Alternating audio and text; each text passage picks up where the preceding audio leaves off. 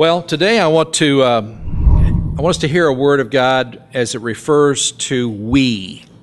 And the sermon series is Community in One, and the community is the Corinthian community and our community, and the one being in one is in Jesus. And as we're going through Paul's letter to the Corinthians, and I just want to bring up something that we all probably know, but it needs to be restated, and that is that we are living in a time of really increased radical individualism. And if you're rather young, it may not be anything new to you. For some of us older people, it's something that we've seen happening through the years. A few years ago, Google released a database of 5 million books that had been published for the last 500 years. And what was important about that was that now you can Google the text of those books and find out how often certain words or concepts are used. 500 years, okay, and 5 million books. David Brooks, who is a columnist for the New York Times, did just that. And he wrote an article earlier this year, and he said in the past 50 years, he says, individualistic words and phrases increasingly overshadowed communal words and phrases. He said, for instance, the following individualistic words have been used more frequently: self, personalized, I come first, I can do it myself. And in contrast, the following communal words have been used less frequently: words like community, share, band together, and common good. Well, that doesn't surprise us any, I don't think. Then he goes on and he says that what he sees is the decline also of morality and moral virtue. And he says certain words were especially hard hit. Words including words associated with courage and gratitude. He said, but also the following words have dropped in usage: modesty, humbleness, discipline, honesty, patience, faith, wisdom, even evil. So those words are decreasing at the same time that these individualistic words are increasing. And he makes some assumptions about that. He says, so the story I'd like to tell is this: over the past half century, society has become more individualistic. And as it's become more individualistic, it's also become less morally aware, because social and moral fabrics are inextricably linked. And what he's saying is our morality is decreasing because community is decreasing. Could have told him that, but I don't get paid to do that. My New York Times articles don't ever get printed for some reason. So the story I'd like to tell us is this: over the past half century, he says, things have been changing. And I think we're living in the midst of that. We experience that. As a Christian pastor, I'm very aware of a growing sense of individualism in the church, and the rapid decline in the realization that to be a Christian, to follow Jesus Christ, means that I need to be a part of a body or community. I mean, that is just withering away so fast. And instead, what's coming up is a real sense of consumerism when it comes to Christianity, of picking and choosing, of going here and there and getting what we need from this place or that place. It's become more of an I issue, me and Jesus, and less of a we issue. Now, people embrace radical individualism in terms of Christianity because we can do it. There was a time not that long ago when if you wanted to hear the Word of God, you had to go to church because the Bible wasn't in our language. You had to go hear the priest to translate it from Latin into your language. That wasn't that awful long ago in the history of the world. But now, if you got a mouse and a computer or whatever, you can, get anything you need. I mean, the tools available to us, the Word that's available to us, really make it possible for us to be more and more individualistic. So living a life as a follower of Christ seems to be possible because it's, lots of times it really is just Jesus and me. I mean, who needs a church? Why would we have a church when who's in the churches are hypocrites and people that judge people? I'm not talking about you guys, I'm talking about the other churches. But hypocrites and people that judge people, and they want your money all the time. So why be associated with that when I think I don't really have to? I can kind of do it on my own. You know, I can get fed vertically here, and I don't really need anybody else. Now, don't misunderstand me. Don't think that I'm against the church or think that the church is not necessary. It's exactly the opposite.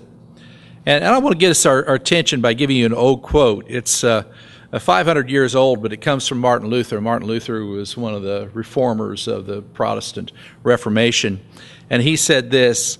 He said, apart from the church, salvation is impossible.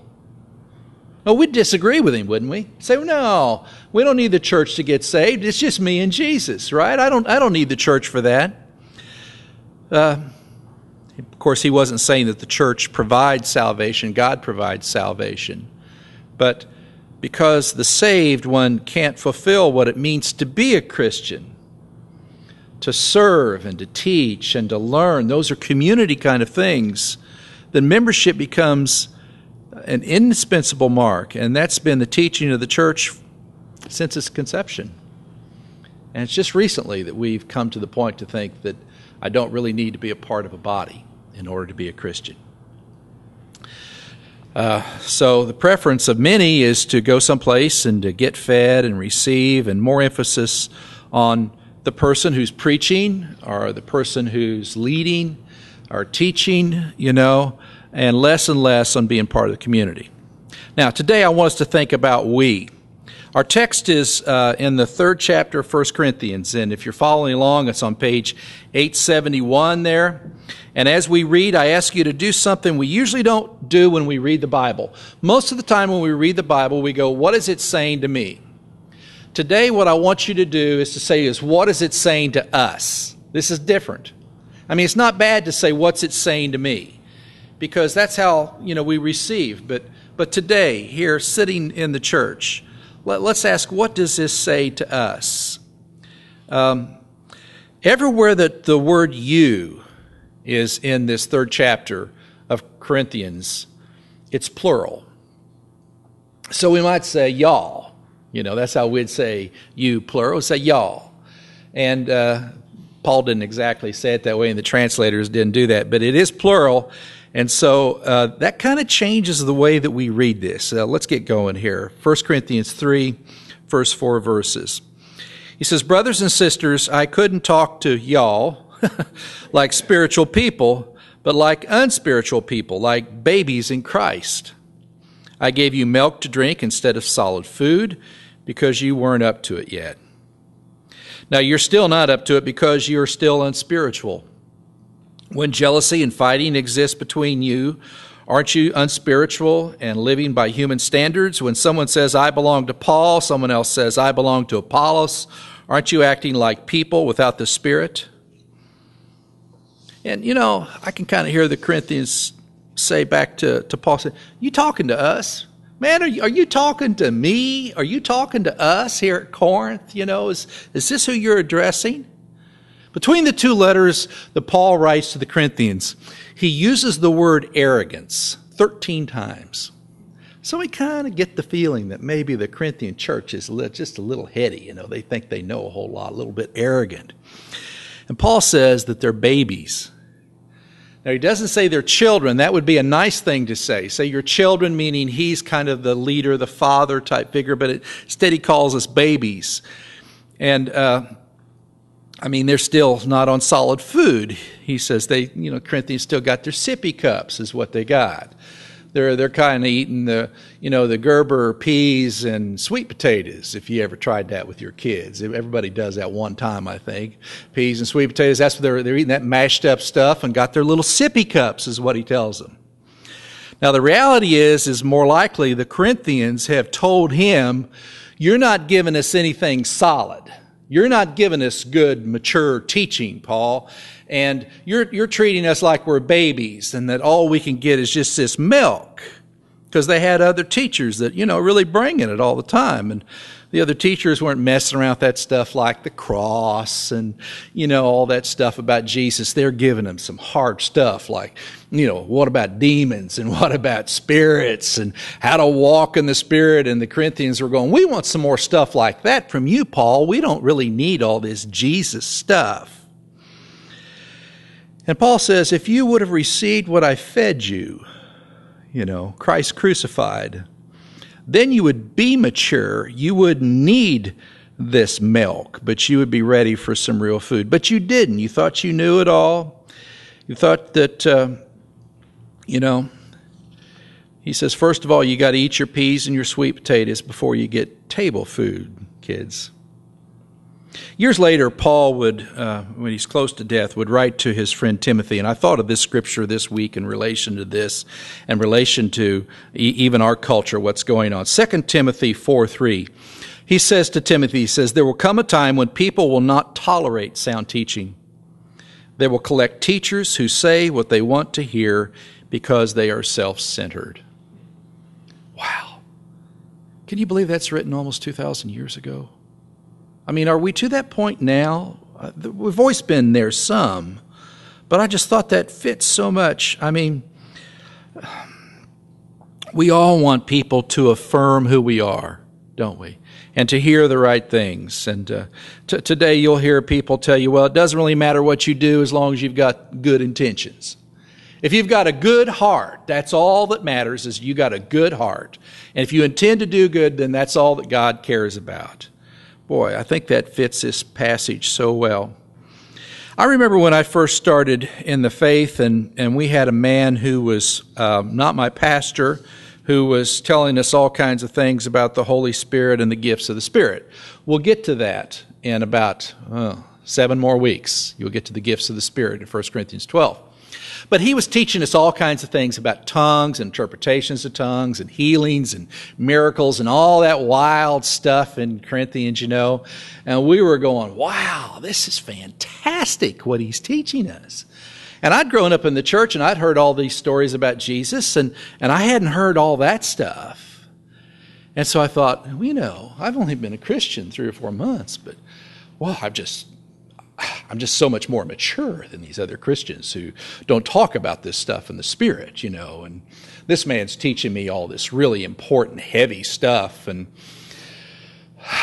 it's kind of strange that they never told me about that. I asked him what I should be reading. I find this really humorous now. You won't, but I find it humorous. I asked him what I should be reading in the Bible, and he said Ephesians. And so I got my Bible out and I read Ephesians. I thought, man, there's nothing there. This is why didn't he give me something? This is really nothing here. And next time I saw him, he says, well, how are you doing your Bible study? How was Ephesians? Oh man, it's deep. I got a lot out of that. You got anything else like that to give me? Because man, just really this spiritual leader now. I've been a Christian for 3 or 4 months, and I'm just really all these other people in the church, I'm in the secret stuff, And now you look at my Bible, and the book of Ephesians is so, the pages are so thin that I actually, between, it's the only book in the Bible that's worn so thin, those pages may not make it the rest of my life. Because I've read Ephesians so much. Once I got the milk in me, once I got the real table food in me, then Ephesians really came to life. But I was just a baby. We all start off as babies. Nobody starts off as mature. Everybody starts off as babies. We all have to be spoon-fed. And Paul says, I know that you've not been eating your baby food, is what he tells them. The truth about Jesus Christ, you guys are fighting. You're believers. And I know you're not really understand who Jesus is just because you're still fighting with each other. And if you have the Holy Spirit, if you're following the Spirit, then you wouldn't be doing that. You have the Spirit, but you're not living in the Spirit, and you're acting like people without the Spirit. And he says, that's how I know that you've not been eating your peas and your sweet potatoes and drinking your milk, is because you're fighting in the church. Paul goes on to tell us about this process. Verse 5, after all, What is Apollos? What is Paul? They're servants who helped you to believe. Each one had a role given to them by the Lord. I planted, Apollos watered, God made it grow. And because of this, neither the one who plants nor the one who waters is anything, but the only one who is anything is God, who makes it grow. The one who plants and the one who waters work together, but each one will receive their own reward for their own labor. We are God's co-workers, and you are God's field, God's building. Now remember that the you here is plural. Okay, he's talking to the church. He's not talking to individuals. He's not saying that they as individuals are God's field or they are God's building. The church, the community of believers, is the field and the building, he says. And Paul changes his metaphor from being about childhood nutrition to one being about planting and agriculture, about planting seeds. And he says, you're fighting about who is better, Paul or Apollos or someone else. But we're co-workers. We're both servants. He says it isn't about us. We're co-workers. And from this Greek word that's translated as co-worker, we get the word synergy, which is really hot today in business circles and stuff. And he says this is synergy, where we complement each other and we work together. And we just plant and water, but that's nothing. He says, because the only one who is anything is God who makes it grow. I love that line. The only one who is anything is God who makes it grow. Now he's talking about faith, and he's talking about how people come to believe. And his point is, I think one that we need to remember, because it reaches beyond the church life. It reaches into our individual lives as well. The only one who is anything is God. And I think this metaphor works pretty well about the seed. I mean, I think we get this, don't you? Everybody's planted a seed at some time, and we just kind of take it for granted. We take the seed, put it in the ground, it grows. We go, wow, that's neat. Look what I did. You stop and think about it for a while, and really, you think you did that? But when I think of seed, I think of the little whirligigs that fall off the maple trees in the springtime, you know, those neat little, yeah. And they're off the soft maples or the water maples, and they come down and you can make little whistles out of them and whatever. And just think, you look at that seed and you go, well, that's going to grow into be this huge tree someday. No, you don't see that in that. And it could lie there dormant on the ground for years and years and years and years and years, and somebody could come along just inadvertently and push it into the ground, and it starts growing. We don't go, well, I did that. No. You know, there's something here that's so miraculous that makes that happen, and that's Paul's whole point about how we come to faith. You know, Paul says that's what happens in the church. One person plants. And that planting, it could be your parent, it could be a Sunday school teacher, it could be a friend, who knows? And that seed that's planted in you might lie there for years and years and years. It might lie there for 40 years. And somebody else comes along at the right time, and maybe it's been getting watered, but when the Holy Spirit gets a hold of it, and the Holy Spirit causes it to germinate and start to grow, that's when the miracle takes place. And Paul's saying it wasn't the guy that planted it. It wasn't all those that watered it. It was God who made it grow. It's all about God. It's not about the preacher. I mean, he's just watering. That's just what I do every Sunday, is I just water something somebody else has planted, hoping that God will cause it to grow for some people, right? It's not the band, it's not the worship leader, it's not your small group leader. Everybody's just planting and watering. Nothing but servants.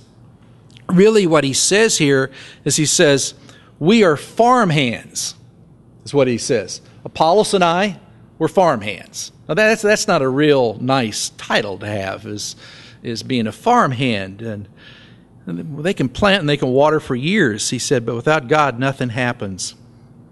And we say, well, you know, Don, that's not really very deep today. We're past that. Teach us something new. The thing about the seed, that's not really much new. I mean, really, that's just milk is all that is. We're really ready for some meaty stuff. Could you tell us some things that, you know, are really deep about the Spirit? And, you know, what I would say to us is that, well, if we know it, then why are so many people in America running here and there looking for entertainment when it comes to God? And we really do. We go first for entertainment. If God is the only one that can do anything, then why would we ever have a meeting in Lexington and say, we're going to meet and have a campaign to change this city for God? You realize how arrogant that is, to say we're going to change this city for God? If only God can do it, then the meeting ought to be about how who's going to water? How much water can we get on these people? Because that's all that we're doing. And how many seeds can we plant? But we can't change anybody. I mean, if God is the only one that makes things happen, then who are we to write a book that says this book is going to change your life? Man, you look through the Christian bookshelves and all these books, this will change. They don't change anything. Books don't change anything. If we are at best just farm workers, farm hands, and if the only one who is anything than God, then why do we stand in line for autographs for Christians? I don't know if anybody here has done that, but you see it all the time. You go to a concert, people will line up, sign my shirt, sign my CD. Wow, everybody's just a farmhand. Only God does it. How do people change? We really don't know how people change.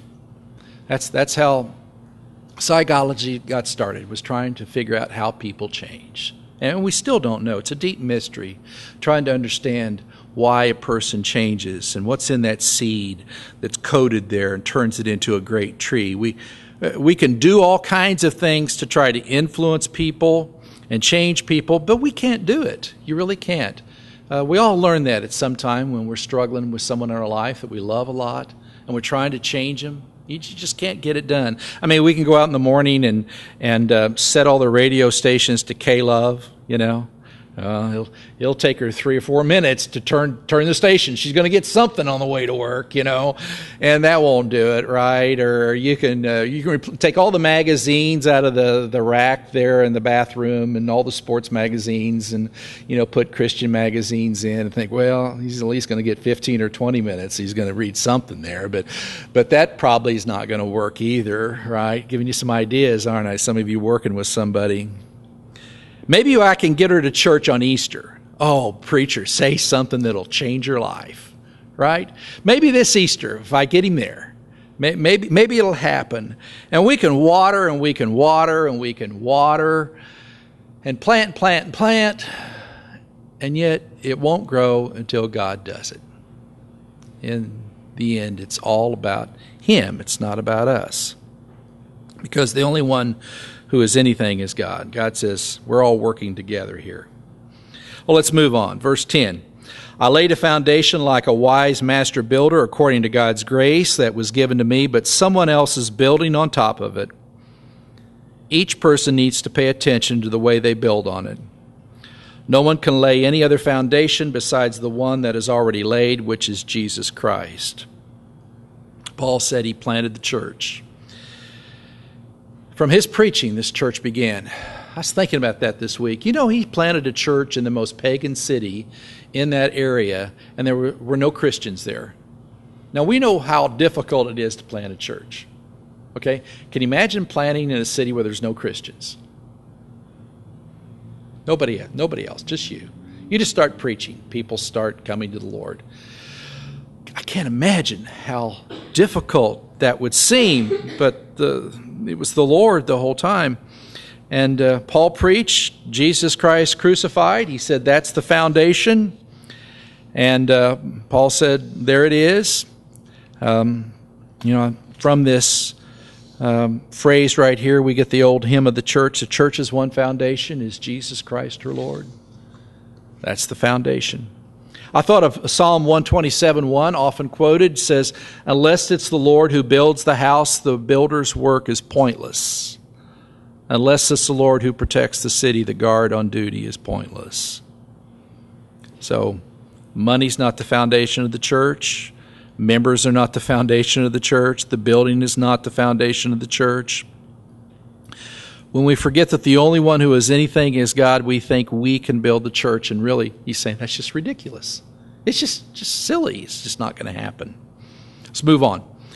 Verse 12. So whether someone builds on top of the foundation with gold, silver, precious stones, wood, grass, or hay, each one's work will be clearly shown. The day will make it clear because it will be revealed with fire. The fire will test the quality of each one's work. If anyone's work survives, they'll get a reward. But if anyone's work goes up in flames, they'll lose it. However, they themselves will be saved as if they had gone through a fire. Now, this is more difficult. He says there are workers in the church, and some are going to build with some combustible materials. They're cheap materials. In other words, their teaching is not solid, and it's not in keeping with the foundation. And he says when that day comes, which is the return of Jesus Christ, he uses the fire image. He says fire will reveal what's there, and fire will consume everything that is combustible. In other words, everything that's less than the teaching of Jesus Christ. Now, actually, most of the time, churches that are founded on people and money and fleshly things burn up pretty quickly. They don't survive. And there's all kinds of story about churches that we're going to start the biggest church in the world, and it doesn't last because there's no spiritual foundation in it. Today, the big discussion is all about millennials. Some of you guys are millennials. I think it's age 18 through 29. Let's say 29, 30. We might have to keep raising it for some of you so you can stay in the millennials. I don't know. But the whole thing is, why are millennials not coming to church? Why aren't they coming to church now? And the people that are writing this article are just not, they're not coming to their churches because the millennials are going to some churches. I mean, that's the whole thing. But why don't they come? And so other people are going, well, what do we need to change to get them to come? What do we need to say? What do they need to believe? Because we don't want to offend them. We want to be attractive to them. So we definitely don't want to talk about things that they don't want talked about. And, you know, there's this whole dialogue going on. You're probably not tuned into it. I don't know. But in church blogs and stuff, it's heavy right now on how do we get the millennials. Well, same issue the Corinthians were having, you know. And some people are saying, well, we need to change things. So, you know, we need to talk less about this and more about that because that'll be attractive to them, and then they'll like us and they'll come and they'll like our church a whole lot, and then we'll have young people, we'll have millennials, and oh boy, you know. And the Corinthians are saying the same thing, saying, Paul, couldn't you just play down this Jesus thing a little bit? This is just really a little overstated. This isn't really going too well in Corinth, and we're not attracting the kind of people that we want to attract. I thought about this passage as well, start the building, you know. I said, I've heard that story before. And then I realized, yeah, the three little pigs, right? We've all known the three little pigs story and how that whole thing turns out. It's not exactly the same thing, you know. But, you know, they had straw and sticks, and that didn't go so well. And a little pig with the bricks, well, they all come live with him. And it's not exactly the same thing that Paul says here, but yeah, it's not going to last. I want to get to the next verse. Verse 16. He says, don't you know that you are God's temple and God's Spirit lives in you? If someone destroys God's temple, God will destroy that person because God's temple is holy, which is what you are. A lot of controversy over this, especially over verse 17. And I'm not going to explain that to you because nobody really knows exactly what's meant there, to tell you the truth. But I want to just bring out three things for us here. Remember that you here is plural. And so he's saying, y'all have the Holy Spirit. Y'all are God's temple. Okay? And he's speaking to the church. He's not speaking to individuals. And he tells us three things. And all three of these are really, really huge. First, he says that the Corinthian church, this recently pagan, arrogant, fighting group in Corinth, he says is home to the Holy Spirit. He says some nasty things to them, but this is the reality. They're the home to the Holy Spirit. That's why I put this banner up today. We're going to leave this up for the rest of our Corinthian journey. We are a temple. That's what he's telling them. You're a temple, you know. He doesn't mean that they individually have the Spirit. that they, as a community, have the Holy Spirit. And I don't know, that may not seem like much to us, but the reality is that oftentimes in our culture, we don't think of the church as being a community that's inhabited by the Spirit together, okay? That the church in Corinth is a mess in so many ways, and we see the mess in the church today, and a lot of things that are bad in the church, and the church is God's temple here on earth. The community of believers has the Holy Spirit. Book was written, I think, about 10 years ago that sold a lot called Blue Like Jazz. I don't know if some of you read it or not. Donald Miller was the author. And in it, he told this true story about how some people went to Reed College and they set up a confessional booth for people to come in and confess their sins.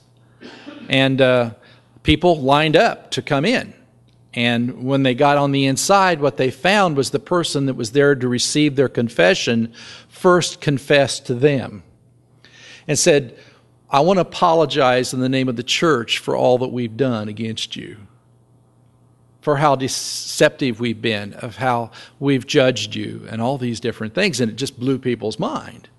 Here's a representative of the church apologizing to this generation for what the church has done. And it was kind of strange because they had a different concept of the church after this person had done that. Changed the way some of them thought about it. But I think that for many of us, we need to hear, really need to hear the Word of God again, that we who have trusted in Jesus Christ and who are bound together in a community of faith are in fact inhabited by the Holy Spirit. What we do represents God. I'm not sure we think about that much. I don't think we do. I think the gathering represents God. Usually we think, no, the gathering represents a group of people, maybe a mission, but to think that we represent God. Second, Paul gives a warning, and this is the hot place here on verse 17. He says, if anybody destroys God's temple, the church here, he says God's going to destroy that person. What does that mean?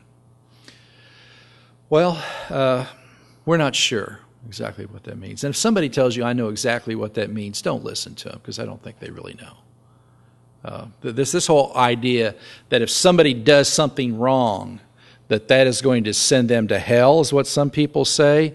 That we really have some trouble with that. So if they do something right, that sends them to heaven. We know that's not correct. So what does he mean by destroy? We're not sure if it means eternal or if it just means you're going to have a rough life, But what we do know is this: it can't be good. We say God's going to destroy you when you destroy a church. You're not exactly sure where that goes, but we ought to take this seriously before we gossip about somebody or start a group that's against that group in the church. And I think of some of the stories that I've heard of what goes on in some churches, and my gosh, somebody needs to point this out to them, that you're really treading on some rough turf here. And I think that this just gives weight to Paul's distaste for groups who do destructive things in churches. Then the third and last thing is he says, you are God's temple. The church is holy, is who you are. He just declares the body, the community, to be holy. Now, that's what we should experience when we're together. Holiness. We experience a lot of things together. I'm not sure that holiness is one thing that we think about much. But God declares it so. So do we feel holy today because we're together? We might feel accepted. We might feel, understood. We might feel inspired. Do we feel holy when we're together in a church? God says we are. Our holiness as a church is not because each individual is holy. We are not holy because we do things right. We're holy because God says we are. God declares us to be holy as a church. We're holy because God's church and because He lives in the church. Remember when He said, where two or more are gathered together, there I am in your midst? so glad he didn't say just one. I've often wondered why he didn't say 200, so we could get a quorum of 200 together, but no, he didn't say that. He says, where two or more are gathered together, there I am in your midst. That makes us holy. Think about that. God has ordained that when we come together, something changes. He said, if two or more agree about anything, he says, it shall be done for you. Again, two, the smallest amount of community possible. Everything that we do, being a part of a holy body is probably one of the most important things and probably one of the most least appreciated, I think, of all the things that we do in life. Because, so many things that we do in life are going to burn up. They're combustible. They're just going to evaporate someday. And yet, what we do in a body, if we're holy, is eternal. So, it lasts. I call us today to be aware of what God intends and what God declares for the church. The church is not what America often paints the church to be, but the church is a holy place. And I call us to accept that, to be a part of a holy body, part of God's temple. And let's have a prayer and let that soak in a little bit, and then we'll go to the table.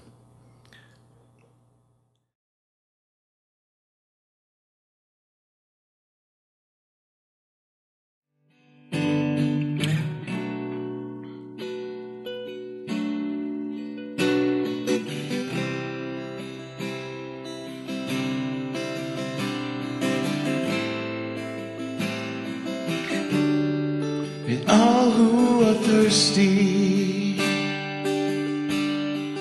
all who are weak,